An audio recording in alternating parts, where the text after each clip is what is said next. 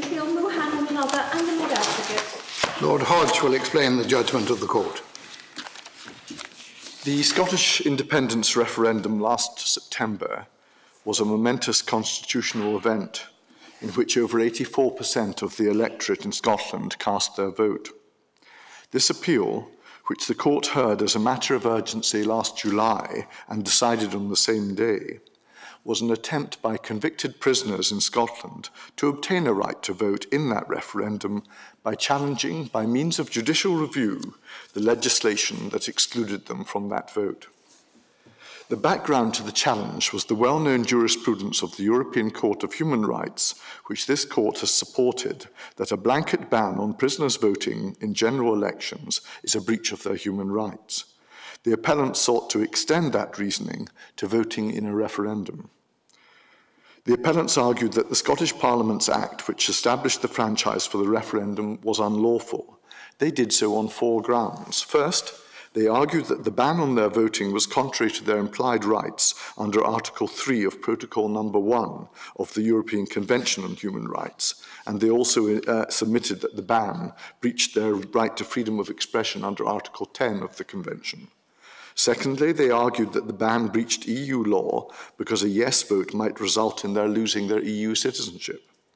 Thirdly, they argued that the Franchise Act involved a breach of international law because Article 25 of the International Covenant on Civil and Political Rights had been interpreted as extending the right to vote to include a referendum on self-determination. And fourthly, they submitted that the common law supported a right of equal and universal suffrage and that its denial was contrary to the rule of law.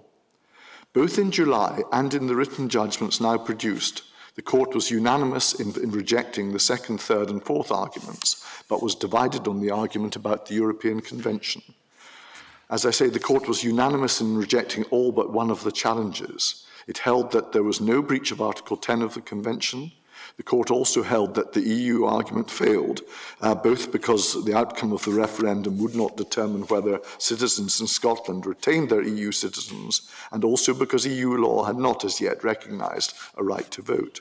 The court also unanimously rejected the challenge based on international law, which was not incorporated into our domestic law.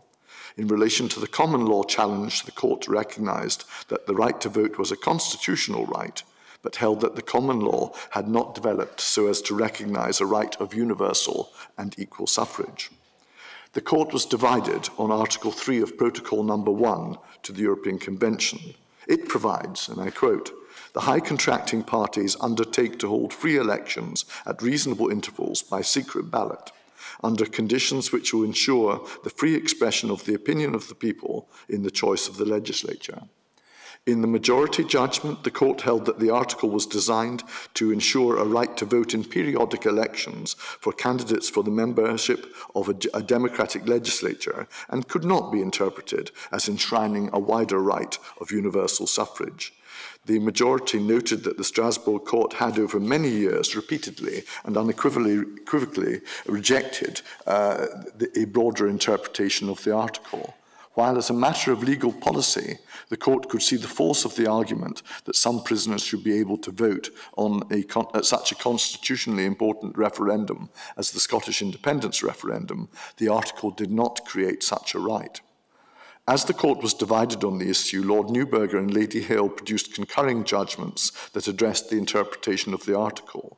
Lord Kerr and Lord Wilson dissented because they interpreted the Convention as guaranteeing effective political democracy and the article as providing a wider right to vote, not only in elections to the legislature, but also in referendums which determine the form of the legislature.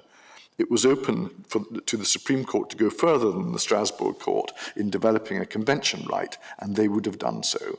Thus, by a majority of 5 to 2, the court dismissed the appeal.